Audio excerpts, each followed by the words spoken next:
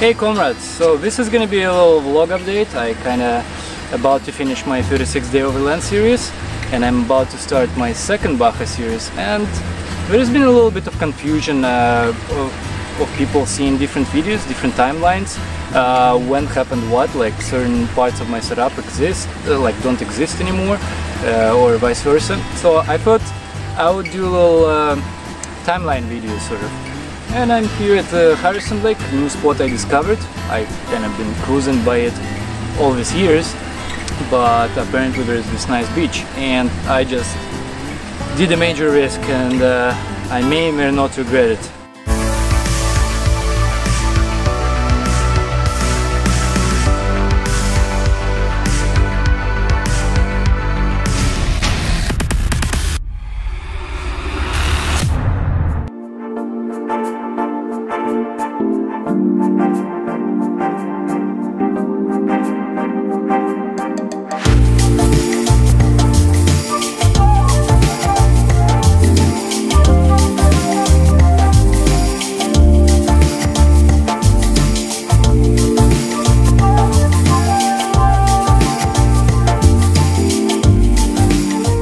Is you arrive at this beach. This is just the northern end of Harrison Lake, and there's some puddles. Springtime, the puddle can get up higher than my truck front over there, higher than the hood, so it's kind of seasonal how to get here. I've been passing through here many times, but kind of disregarded that little path. There's some campers over there, and it seemed like, oh, it's shallow, so I did. I was looking for a fishing spot, so I can just go on the roof, deploy a fishing rod from the roof, and kind of chill there. And there's some deep spots over there. And here it's kind of shallow. I'm like, hey, how about I do a river crossing over there to this patch of land right here? And then as I crossed it and I saw that it's kind of shallow here, I'm like, how about I come from here to over here? And over there it seemed shallow as well. However, and I kind of like, I wasn't sure if it's rocky ground here. It was hard to see. Over there it is, so I kind of accelerated, obviously, right? I'm afraid to bog down or something in the water, and the water doesn't seem like it's too deep here, but, or maybe due to my acceleration, around here halfway I started seeing the water going up to my hood. Not up to my hood, over my hood. And I'm like, oh shit, and I kind of pressed the pedal even more, and maybe that's actually was wrong thing to do. So the water went up to here. I saw in the window water being splashing over here, and you know, my truck is high. Yeah, like, that's my height, that's the hood, that's high, and the water was here. I was like, oh shit. Yeah, you would think, oh, I have snorkel, right? No, this snorkel, it's not waterproof. I still have a little hole in air intake. It was never meant for water crossing, because I have all the electronics, computer chips, like all that, you know, on the level of battery, kind of, that if you get that soaked, you're done, right? It doesn't matter if you have snorkel or not. In order to make the rig properly watertight, you need to isolate all this stuff, you know, make it waterproof, and it was never intent. So as I came to the shore just now, I'm like, oh shit, I'm just letting the truck run, because as I came, as you can see, there's still dripping going on, and actually this plastic thing detached. I'm not sure where it was. I think it was like here somewhere, somehow, so I'm gonna have to reattach it again just now, after it dries up a little bit. So I'm running the truck just so everything in the hood kind of dries off, because the water did go in. So that's very sketchy. Like, the only reason I crossed is I thought it's shallow. Maybe it's just my acceleration, but at the same time you don't want to slow down, right? In the river crossings, you need to keep momentum. The moment you start going too slow, that's where water starts to actually get inside, inside places. It's always the fine balance when river crossing. and what just happened now, I certainly never went as deep as to see water on my hood. That never happened before, so I'm sketched out right now because I still need to get out of here. Like, sure, I could camp right now here, but I still need to get out.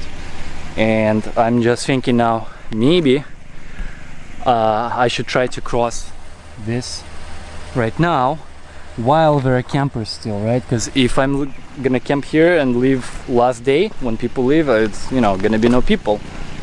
I don't know, but for now I'm just gonna let the thing dry out. It was dangerously close how wet things were around the S-pod, and because under S-pod it's actually the chips, all the fuses and stuff is like right under. So okay, hood popped. Basically the water was my S-pod had cover of water, the battery here, and you can still kind of see, you know, a little bit of water here. There is water on the hood here, on the engine cover. Yeah, it was very wet inside. You can still see the air intake. Still got some water here. Once it dries up here, I actually wanna pop the air intake here and just see where, if there is water on the bottom or if water got in at all. But it doesn't matter because, you know, the actual thing halfway here, right, the pipe, so it should be fine. If it was all like completely submerged for a while, that would be an issue. Plus, I didn't clean my filter since before Baja last year. So basically, since before last October, so right now it's October 2019, and filter wasn't cleaned for a year. And I bet it's just gonna be a couple of taps and that's it. That's what that type of snorkel does for you. Pre-filter one, right, where it's propeller, checks things out. It's not like the snake version where it's still like, you know, it's gonna get more dust in compared to this version. You know, that sort of military kind of hoop, mushroom cap. Oh, let's see here. I did pick up some wood in a way, actually. I camped by another river somewhere in there before, and this morning I spent a little bit of time. This is from different locations, picked up some of these bullets. This is different kind, this is not kin bullet. This one kind of seems like it, right, the type of cap, and it's actually, hopefully there's no worms inside. It looks very pristine, nice. But all these types here at Harrison Lake, I'm not sure what they are. It's not orange underneath, so that means it's not poisonous. Out of this variety, there is only one type here. That's, you know, poisonous. It's not, you're not gonna die, but you're not gonna feel great. So these are definitely edible, but there may not be the great tasting ones. I'll need to pop the book, but all of them are exactly the same type here, and they have kind of like this sort of mossy, not mossy, but the cap is not smooth. It's almost like little hairs or something. But yeah, because it's not stripes, it's all good. Yeah, that's potential dinner with some potatoes from last weekend. I was just checking a couple of new camp places. Like, I've cruised here before, but never actually camped at those places. I'm like, oh, let's check it out again. Maybe like on the side of the road, pick some mushrooms. And that's exactly what I was doing. With mushrooms are from like probably 10 different little spots or stops that I did. And on some beach I saw tons of wood. I don't have chainsaw. I don't do campfires often enough to have chainsaw, and I don't want to spend money or whatever. I just have an axe and it kind of works for me. And you know, whenever I can pick wood and stuff from like just the shore or whatever, I just do that. But I picked a bunch of wood, and this is actually how I use my roof many times already before. I did it quite a few times, storing wood. Roto packs are empty right now because I'm just camping. It's not one trip, whatever. I don't need fuel. It's just here. But yeah, tons of big logs here, one big one there, kind of tucked it against the box. My trasher bag is always here now, and it worked on my last month trip in Vancouver Island, just this August 2019. So that series is going to be happening after the Return to Baja series that's gonna start like in a week or two. And yeah, this setup worked, and I already carried wood like this, just a ratchet strap, because I have these things here, right? That's what holds my box in place. Bunch of these kind of hooks mounted to the mesh, like so. The box doesn't move at all, 4 ways, and I can still use these points to do another ratchet straps if I want to. Yeah, so it's holding well, it's not gonna go anywhere. So I got tons of wood here, and potentially can use that and that and that if I stay here to camp it right in this spot. But I'm still kind of thinking maybe I should relocate to this little patch of land, just because crossing that water over there, it's actually shallow. Here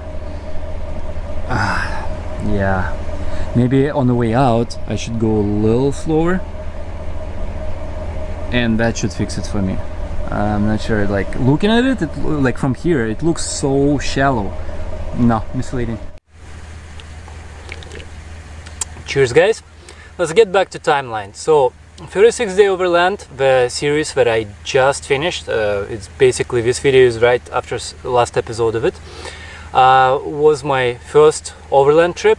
Like I've done in my Kia Sorento prior to this car, that I had on it for about maybe 8 months. I've done 18 states road trip, like all the national parks, you know, western half. Went to Louisiana, all that, 2 months with a girl. And after that I came back, got a truck. I was jealous in Louisiana of people you know, camping with RVs, having air conditioners. I thought, oh, I'll just buy like one of those trailers, 18 feet, 19 feet, just so I have AC or whatever, take it to parks. And then it took a completely different turn. Like after a lift and this and that, it just started going on its own different spiral. And yeah, there's no way I would tow anything right now. I don't want to, you can't get anywhere with that stuff. So I was very inexperienced, and before driving, basically I went on that 18 state road trip in Kia while I still had a new driver sign thing on my car, because I've been driving cars in general since 4 years ago. That's it. It just so happened I used to join people camping here and there in my youth and so on, until kind of everyone stopped doing it, kids and all that. Maybe that's what sort of pushed me to start driving. Also, I went through divorce, so that's maybe that midlife crisis thing kind of combined. I don't know. But as soon as I started driving, I'm like, oh, I want to go camping again, kind of like what we used to do when we were younger, except no one does anything now. And right away I started bumping into issues of, you know, my Kia Sorento not being able to go here or here or here, and that was the thinking, oh, I'll get truck, you know, it's capable right away. Again, was noob. I didn't know what truck, I didn't know anything at that time. You know, the requirements that I want for the truck, right? Completely noob. So you know, going back, I probably would have gotten slightly different version of the truck, this and that, and build this stuff on top. And actually, where I am right now, maybe I wouldn't have gotten it all together and saved up for some expedition rig, you know, like a bigger one for like 100K plus whatever. But anyway, what happened. I still love this rig. It's I absolutely love it for what I do right now, which is month, 2 month bursts, kind of overlanding trips or just camping or whatever, like so right now, long weekend. It's perfect for that, no problem. It's not too big, it has enough cargo space for all kinds of stuff. It's like a little mini apartment. I just can't stand up. But in the future I want a rig out of which I want to live, and still be somewhat stealthy, so and actually be more powerful, like actually bigger platform than 3500 and so on. So anyway, back to that series. So completely new in Kia Sorento. Yeah, sure, I did some dirt roads, this and that, pretty much every state on that trip, but there is no prior experience. So that whole trip through 30 or so trails, 36-day Overland, was to be intense, testing rig capabilities and my capabilities. I've been around that time watching, that was 2017, around that time watching a lot of Overland videos like Expedition Overland, this and that, but again, those guys are sponsored through the roof at that time already, so it's like those guys don't really represent the regular crowd of people, so it's a little bit sometimes hard to relate, because you know, many normal people can't afford all these toys and giant garages and all this swag they get. And I kind of faded away from that and started watching someone like Pierre, Edward White, you know, African Overlander, Ronnie Dachel, you know, more down-to-earth kind of guys. So, and actually the guys that tend to do things solo, not in these giant caravans. I'm not interested in caravans. I do it once in a while with people, but I just like to, you know, be by myself, get out, do my thing, whatever, you know, no compromises as to what you want to do. Don't like the spot, want to take off, boom, you're gone, right? Close the lead, that's as much setup there is. Maybe hook up a few things so they don't wobble around, and off you go.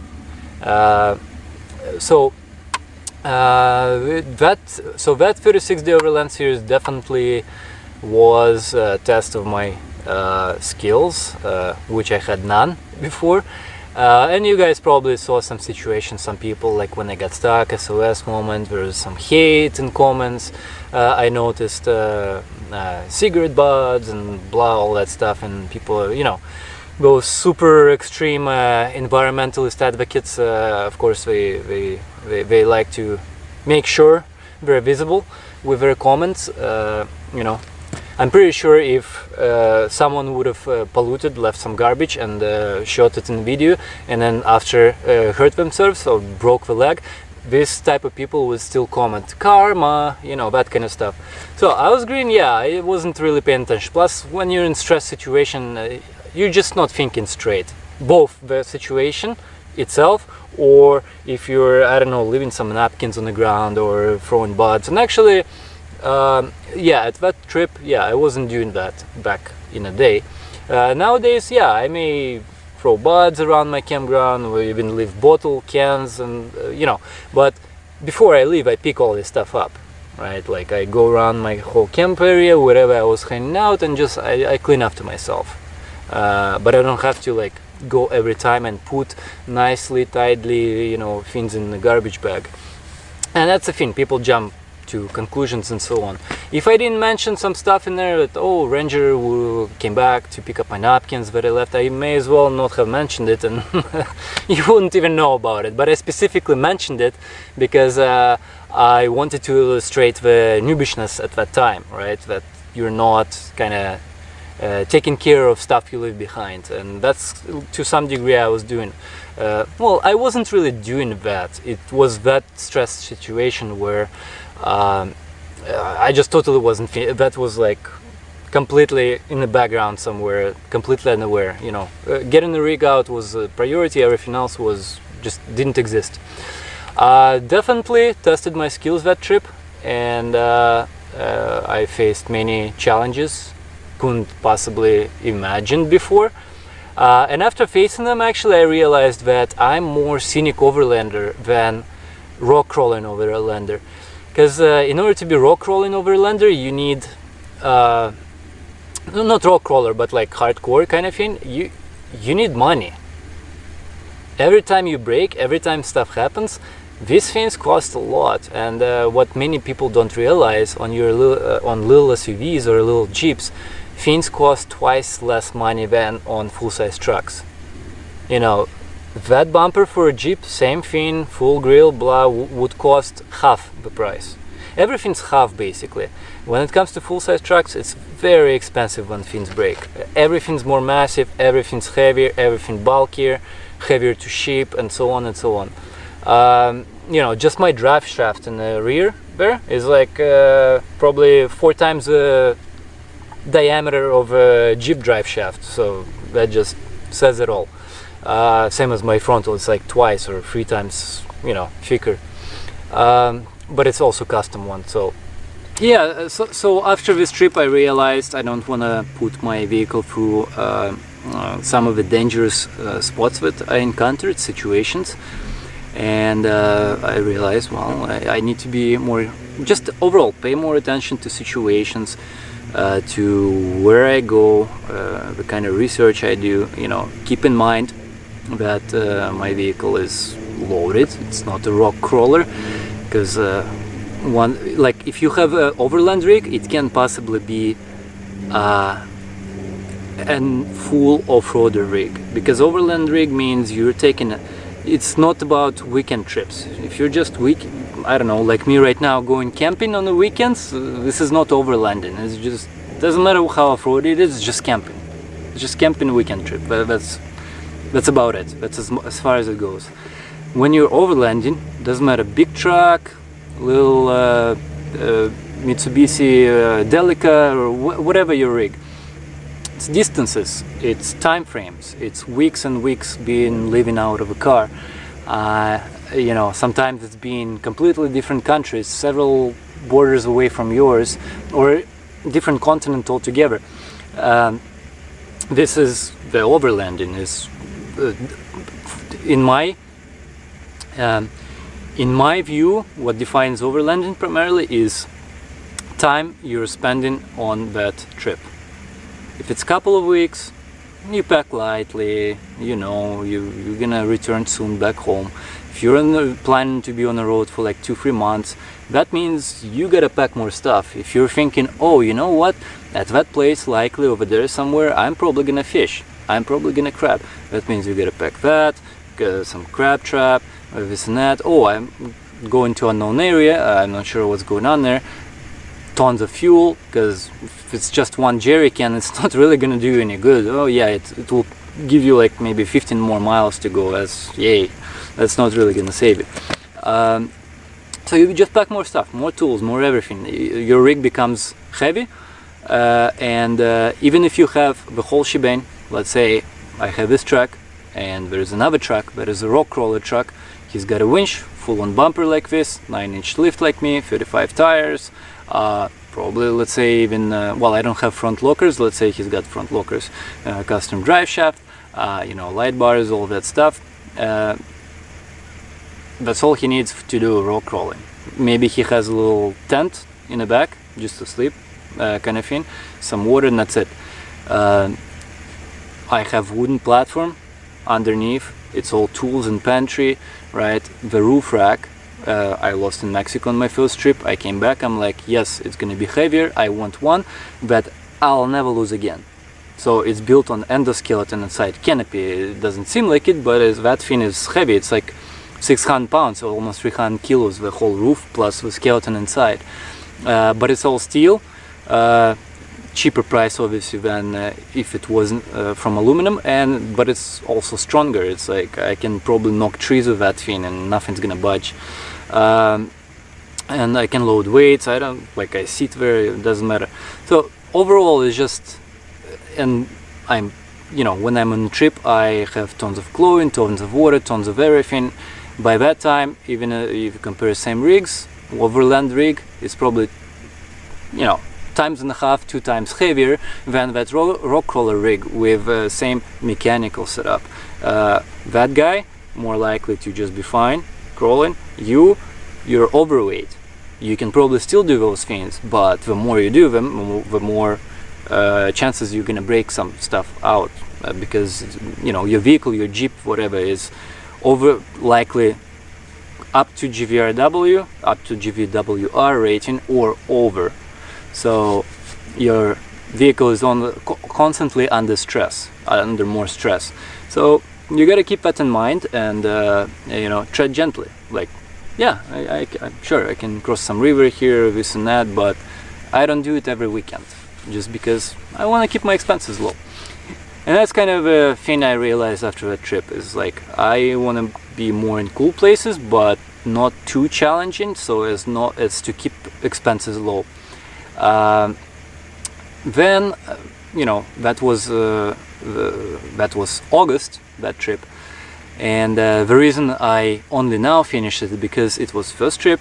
I used GoPro at that time, not with awesome camera. My audio suffered a lot on this trip. It was crappy microphone, not this one. video quality, video settings I used, everything was bad, very bad. So it took me forever to do first 10 episodes when I came back. I was also new at editing, and whatever you guys saw in episodes of that series, even just recent stuff I released, even though when you hear bad sound in some places, this is after heavy audio manipulation. The original sound, the original clicks and noises and fins and interferences were completely unlistenable. I couldn't possibly publish you know, that kind of quality on the web. It was hard for me even sometimes to understand what I'm saying. So it was very involving process in the beginning. Each episode would take up to like 25-30 hours to try to deal with all these issues, and that's why I abandoned that series after 10 episodes. And by then I got this camera. Well, no, actually I went to the first Baja trip on Christmas, same year, 2017. Learned stuff based on my first series, how to shoot and frame things, make sure I pay attention at settings, how you sound. Got that cat, the fluffy fin for microphone as well for that trip, so that helped. And the quality improved, but not drastically. GoPro, I still had GoPro 4, very crappy quality. GoPro 7 right now, yeah, it's better colors, better everything. But you can still tell when it's a GoPro footage. I hate GoPro footage. It's always fisheye, and I try to remove that fisheye look. So I came back from that Baja trip, which was absolutely amazing. And the sketchy thing about that trip is not so much being out there and off-road. It's the people factor, because Baja relatively is safe, but things happen in Mexico, especially mainland, when you're gringo, whatever. You know, things happen. There's crazy stories out there. Even, for example, the guy on my first Baja trip that I bumped into, German bicyclist traveling from Alaska to Argentina, just on a bicycle. You know, like as I published half a year later my series, in the episode where I bumped into him and did a little like chat interview with him, after I published that episode, 2-3 months later, some Mexican guy replied in the comment and gave a link that that guy was killed. As soon as he hit mainland Mexico, he handed out to some Polish guy, and you know, one of them got shot, another guy got decapitated. Who knows why? There was nothing to take from them, no expensive vehicle, nothing. We were just bicycling, had like little phone, GPS thing, and that's kind of it. But they both ended up dead. So it's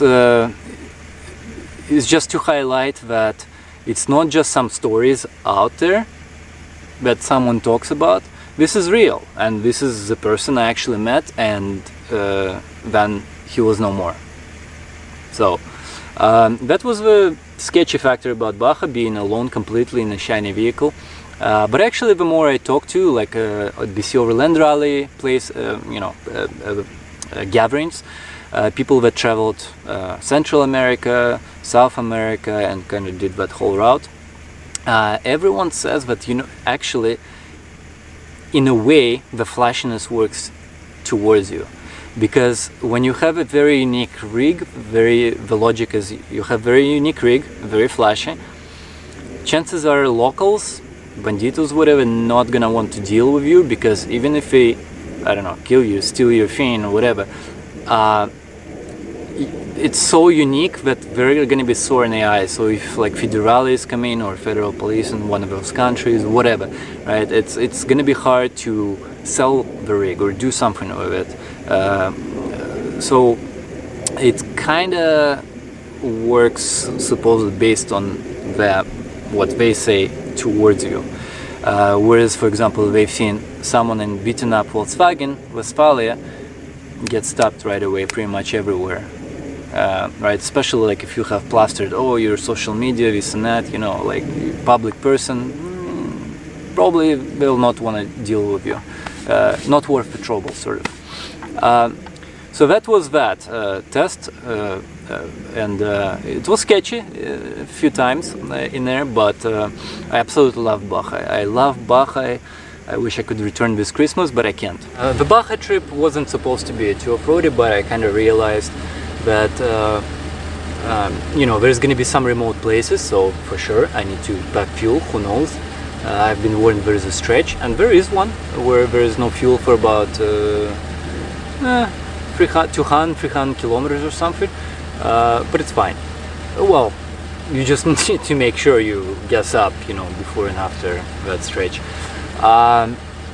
There is some couple of sketchy off-road scenarios in there, but nothing too serious, nothing compared to 36, the Overland, and that was my most off-roady series and things I've done up to this moment since I've been running my YouTube channel and had the truck.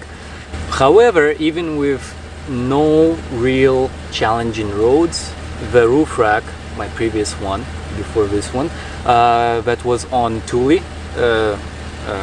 like 2 Thule crossbars and a tower, which probably if I had 3 crossbars or 4 with that weight, whatever I had, probably would have been just fine. And actually everyone advises, if you do some kind of roof rack and you plan on carrying stuff, one thing when you're just going by forestry roads, flat ones, or in the city, and another thing when you're doing this or constant board washes, bumps, all that weight shifting, so you need to have at least 3 crossbars, ideally 4. They recommend, completely agree. Hey, happened to me. But after it happened, I still had reservations. Oh, what if I do another Thule rack system on top of canopy with 3 or 4 crossbars? I was like, I'm just not sure how strong that would be still. That's why I went for this much heavier setup, way more expensive setup. Right, because it's all custom fabricated, and they worked on that thing for 2 weeks, so you just picture how much money that was. A lot. So yeah, after coming back from Baja, lost the roof rack, they did this. Then around June I had what seemed like transmission issue and map sensor. So it's a mix, who knows, things happen, new transmission, refabricated one to keep costs down, negotiated with dealership because to me it seemed like the substitution of transmission wasn't needed based on circumstances. If you dig in my vlog videos section, you'll see like car stalling video, you can check that out, kind of talk about it as it happened and like afterwards as well. Yeah, vlog playlist. So then because this happened, I was gonna go 2018 August to Arctic Circle, you know, tuk the whole dumpster highway, but what happened took lots of money from me, and that's when I'm like, no, I can't afford gas and all that to go that far. How do I still go somewhere for a month but keep costs down? So I decided to do the Oregon trip, and this way I could also take, because the temperatures were moderate, end of August, September, and you're not going up north or whatever, or don't need to go to California. My ferrets are banned in California, can't have them in California, or going with them from Mexico. They're exotic pets, so I have no idea what, like, if I would be stopped at the border, and that's it. So I'm like, hey, how about I scout Oregon, which I already traveled through coastal areas before, but like really just enjoy it, you know, for a month, and touch up some Washington, kind of more like van lifey style, as in not too rushed, a little bit more chill, nothing like 36 the Overland, where I constantly every day go huge distances, both trails and highways connecting them. I slowed down a little bit on my first Baja trip. There's been a couple of places where we stayed for a full day, not moving, or while I was with guys, and even later myself. So, and then I wanted to slow down even more, because that whole adrenaline rush after getting the truck initially and building it out, it started to wearing off.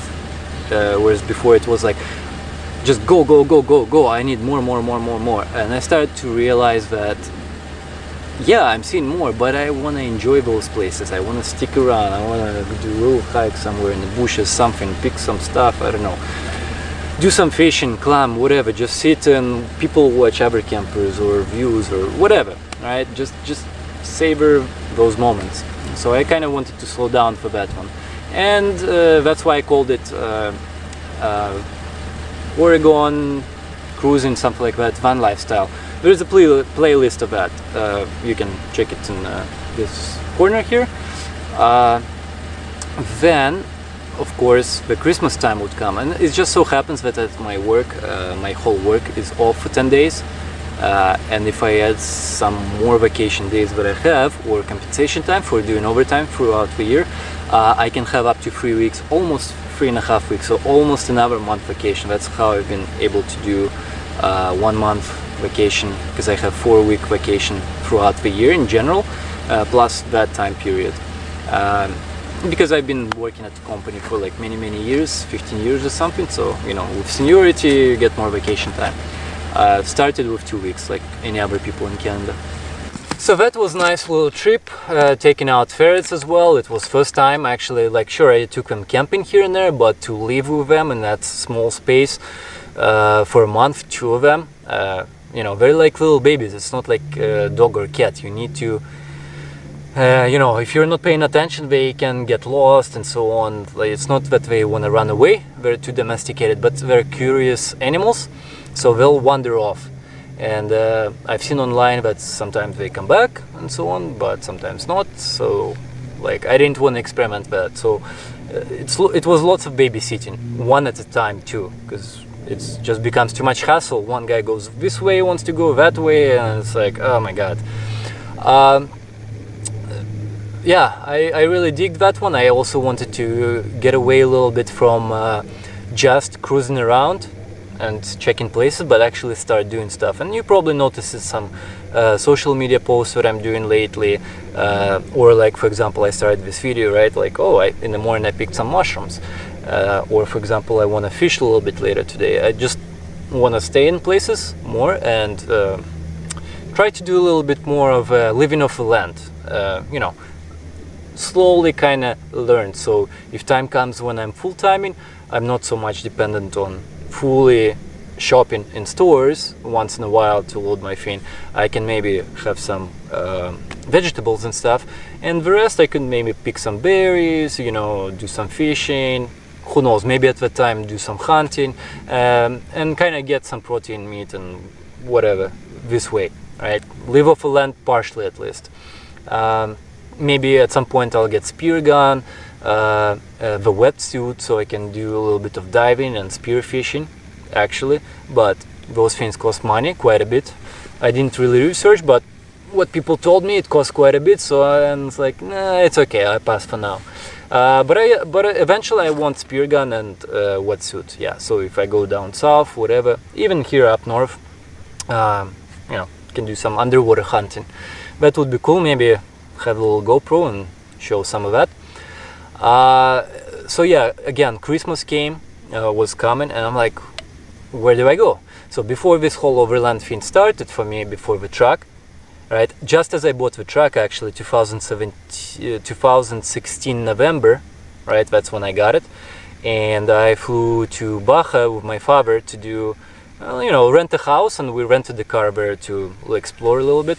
So that was my Christmas 2016, and then I came back, and that's when I started doing YouTube channel, started working on a rig, preparing for 36-day Overland series, that whole trip. But before that, on Christmases and so on, I used to just fly different places. I think year before I flew to Thailand, year before I think Mexico, year before I think Costa Rica again, but that time I was with my mother. I think year before it was like Dominican Republic and things of that nature. Like I used to escape on Christmas time somewhere south and warm. Some Germany trips back in the past and so on, some European trips. So it was always flight. But with this now, I'm like, I don't want to fly, I want to like cruise. This is my little apartment. This is how you get to see places better, not stay in some hotel or, you know, concrete jungle in some city. You can kind of decide wherever you want to go and just go, right? And you have everything you need on board. It's not like flying in, rent a vehicle, and unless it's like full-on outfitted vehicle that's gonna cost you tons of money to rent, it's just gonna be like, okay, I got a Jeep, but now let's say if you want to go someplace and you don't know, kind of need some max tracks just in case. What about power? How I'm gonna charge cameras, fins, phones, all that while camping? Is there gonna be solar? No solar. So just the more I think about, like, oh, fly in and rent like a van or something and just throw a sleeping bag in the back, the more I kind of like, it's just not the same. It's not the same when you have your own rig built out. And that's how I can see some people how they do it, to travel the world while having jobs. Is you know, they travel for a month somewhere, some different country, park it there, return, work, next year come back, pick it up, continue, next country, right? And kind of traverse throughout years like that, which might become an option for me too, potentially. But that would mean I don't have a rig here to do camping, to get out every weekend that I'm kind of used to now. I have this year, 2019, I've only been at home on the weekends 3 times. I started camping this season end of February, and I'm gonna end it middle of November roughly. So there's gonna be a couple of months to kind of catch up on video editing, this and that. And it's too cold, it's just not enjoyable. I hate cold, so it becomes just not enjoyable. And in that time frame, that's it. I only been 3 times at home on the weekends. But that's how I found my balance. I edit these videos, like you know, all these series actually on my phone. I transfer data, and while camping in the evenings, I do that stuff.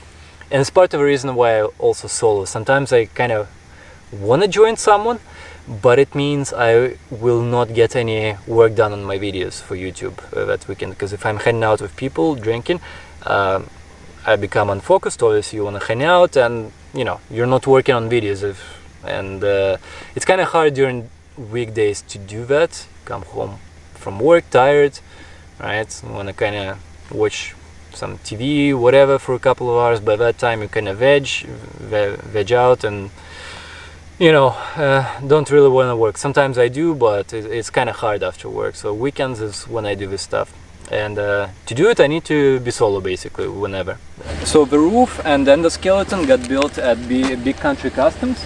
It's a shop in BC with big reputation for doing custom jobs. They may be pricier than some guy in a garage, but they have reputation. They do quality stuff. You get what you pay for. And that's why I didn't want to chip out. It's a very elaborate setup. It's not. It probably wouldn't be a good idea to do it with some guy in a garage for half price or whatever, and then just for it to fall apart again at some point. So the guy that actually that physically worked on my roof rack was Mexican, Rod, and I kind of mentioned that, oh, 2018 Christmas I'm gonna be returning to Baja because I liked it so much, and on my first series I only reached La Paz. I wanted to fully cover the whole Baja and actually hug a little bit of southern western coast, so Pacific, South Pacific there. And he kind of like, oh, he immigrated to Canada like 5 or 6 years ago. Well, now it's probably 7. He's like, oh, I'm kind of interested. I got family, right, like wife, kid.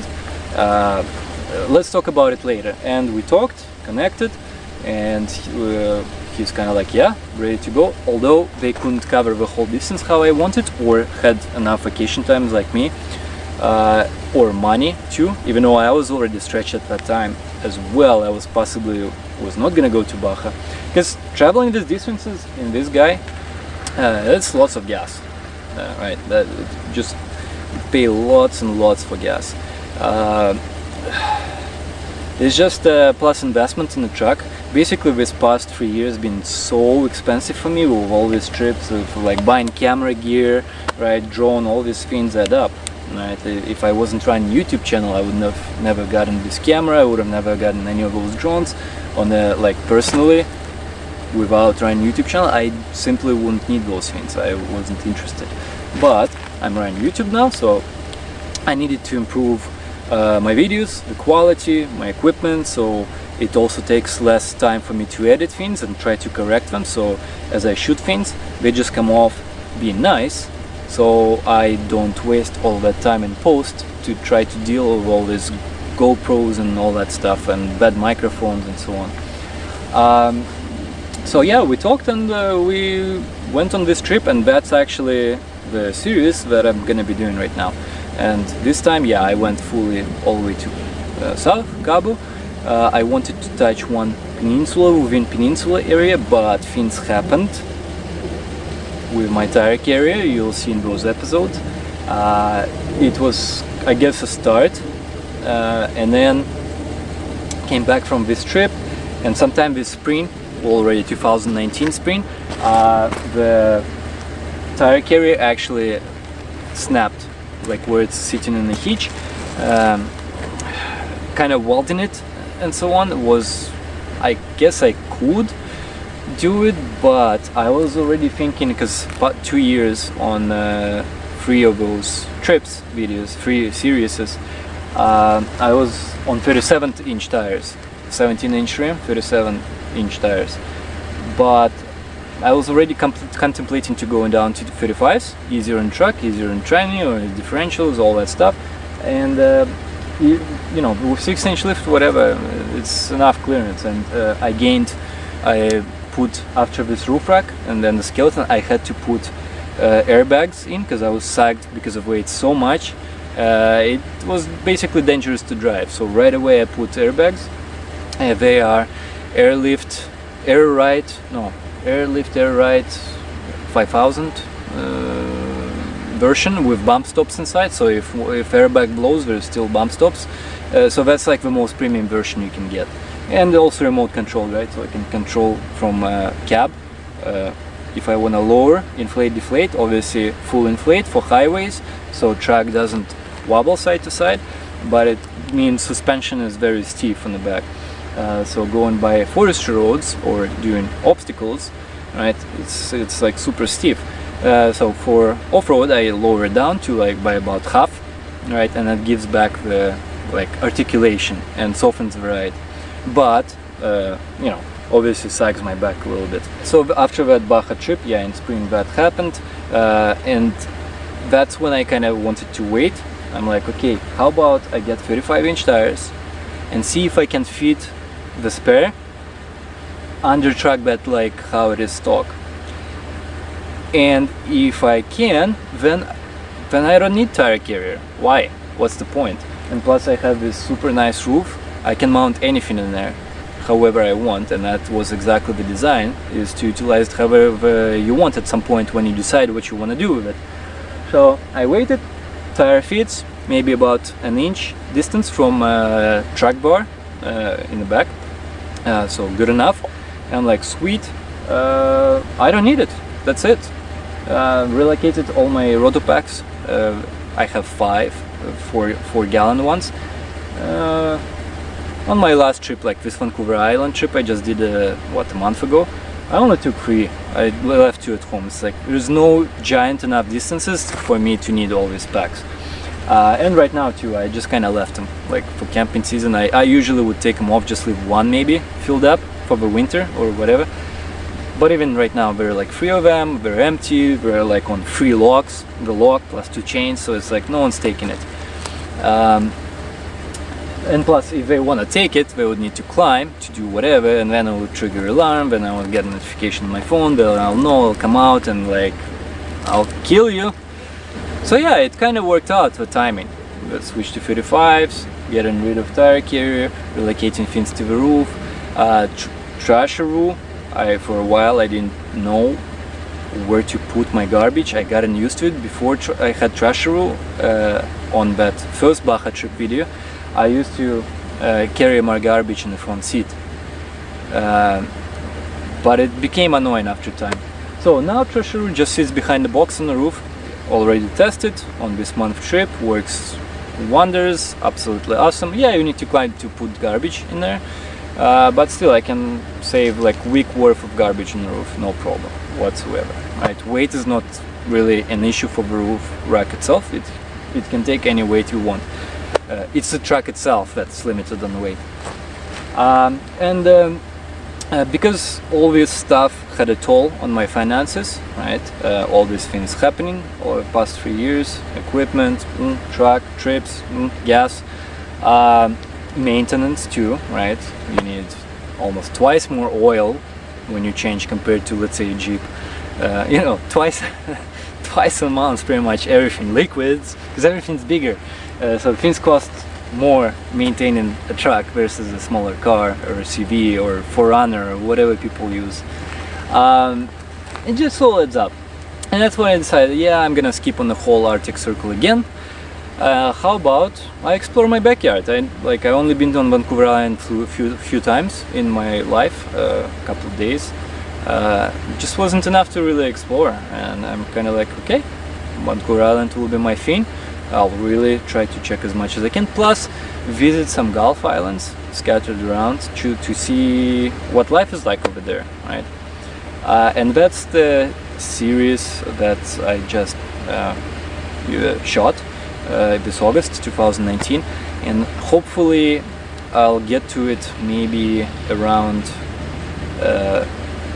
early spring to mid-spring, because the second Baja trip, it's about 25 episodes or so. It's gonna take a while, but because they're shot on this camera, much better sound, the way I shoot things now is optimized for me to edit faster, better, right? So I don't have to deal with long clips, long data store, like big data storage and so on. So it's done in a way it's gonna be much faster for me to produce episodes with that series, and should be also just as fast for series I just shot with Gulf Island tripping. So that's kind of a timeline. So, and the explanation as to why certain things, even though they're old, they're like just been published now. And obviously in between all those series I make videos of like current things, like this vlog or BC Overland Rally, or maybe cruising whips, doing like Whipsaw Trail with some guys, or in spring doing exploring a little bit North BC with some guys, right? It just kind of makes sense to put those things as they come up, because they're not some big involved series. It's just kind of like boom, done. But it creates that sort of interlaced weird timeline, right? In one video you see truck has tire carrier, all this stuff, maybe like no antenna, whatever. All of a sudden next video you see like, oh, there's like CD antenna, there's all this roof stuff happening. Hopefully for you guys that return to my channel regularly to check my stuff, now it kind of like clears timelines and also what to expect. I'm not sure what I'm gonna do next August 2020 trip.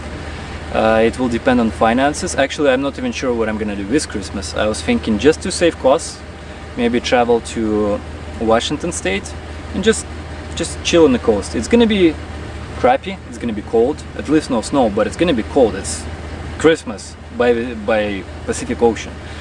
But I was just thinking like razor climbing, whatever, fishing, and obviously half a day I would just hang inside with heater or candles, whatever, just editing videos, watching some movies and so on.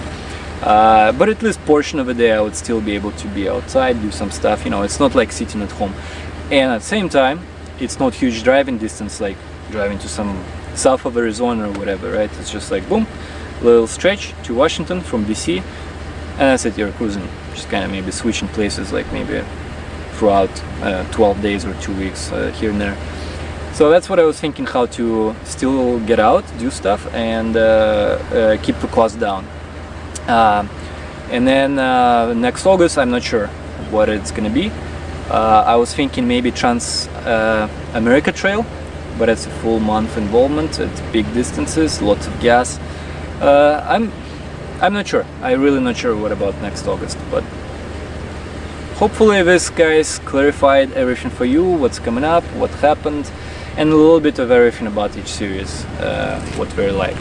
So see you guys in my first Baja episode opener. Well, actually not so fast. So I did pay the price for that river crossing.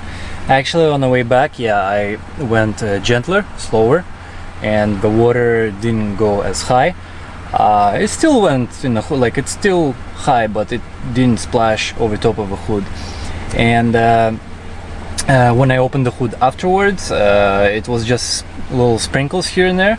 Nothing like the first time where it's like I saw water covers, different fins, different parts. So yeah, there you go. Just need to go a little slower, that balance.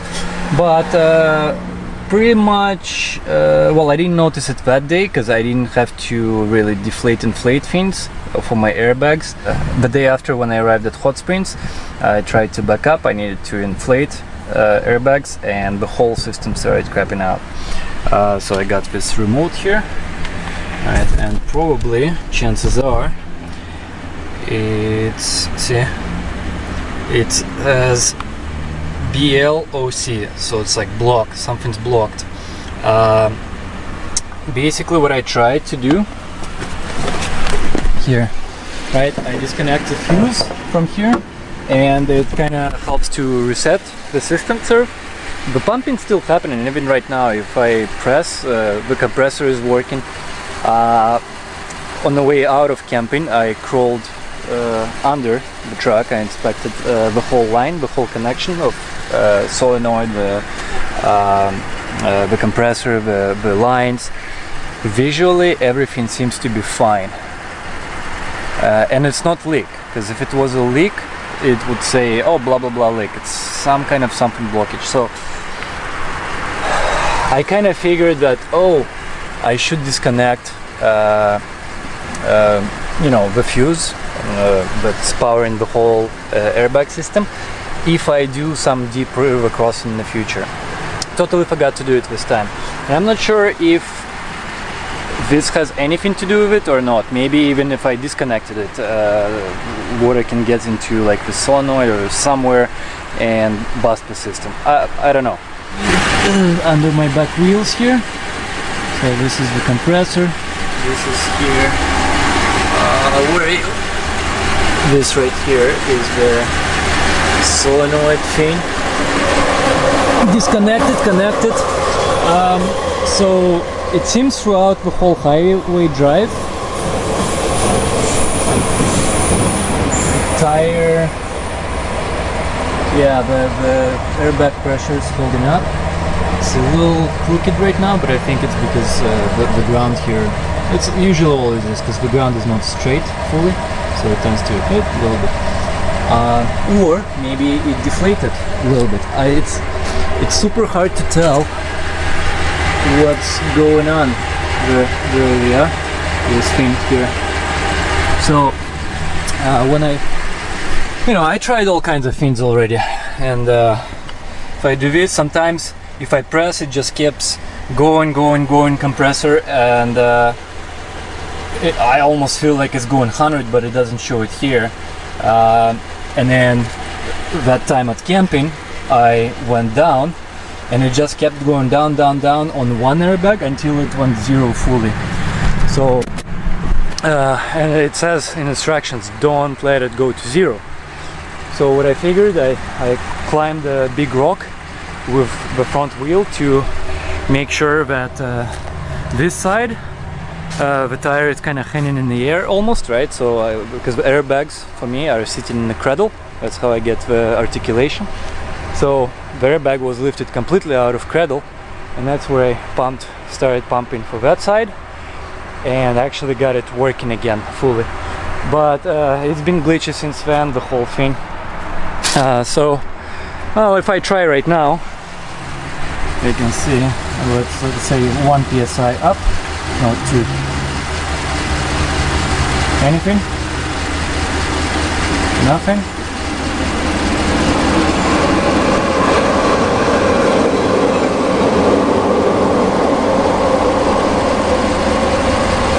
Okay, nothing at all right now, but if I reset,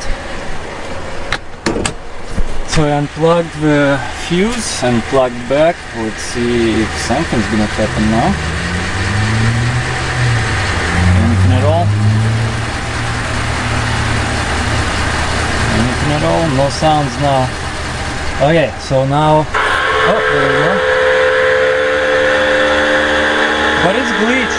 I'm not even sure right now if it's showing correct. See, like, it keeps pumping, but there's nothing to pump. Nothing to pump at all. But see, like it keeps going and I'm not sure what's happening right now. Like, is it going actually up to 100 or not enough power? No idea. Well, I guess it's stripped to North Shore, because those guys installed these things. They're specialized installers of airlift systems and Firestone as well. So they should be able to troubleshoot what's not working and maybe order specifically just that part. I wanted to do tire rotation anyway for a few weeks now, so it just makes sense that I go there because of it, especially now. Do tire rotation, right? So we'll take tires off. There is some squeaking going on the left side of the truck each time I drive, and it increased. I'm not sure what this squeaking is. Could be dirt in the brakes, who knows, I don't know, but it increased. So while tires are off, check for that. I kind of wanted to check on brake pads as well, they're alive. Plus I had that misalignment issue for a while there and so on. Like, I want to see, like, oh, are brakes wearing equally on inside and outside, you know, just to see what the state is. And besides that, yeah, so that airlift as well. And there's something else. Oh, and ABS. My ABS, well, for a week now it didn't come on, but a while back, past couple of weeks or even month, sometimes would come in and go away after a while, until last weekend rain. Came on 5 times on high-speed highway, and I could feel, you know, one of the wheels, something, you know, like a little jerk when it happened. And then, so yeah, after 5 times of coming on and off, it went permanent with traction control off. That's when I had to stop at the truck stop, and I actually reset all the codes and everything got reset. So there's something going on. I'm thinking it's speed sensor. And it does say each time message like, oh, front left wheel sensor. So I'm thinking busted sensor, or it's about to die, or something's going on. So while tire rotation, they may as well check on that. Hopefully they're equipped to diagnose speed sensors or whatever, like they should be. It's off-road shop. But anyway, ciao guys.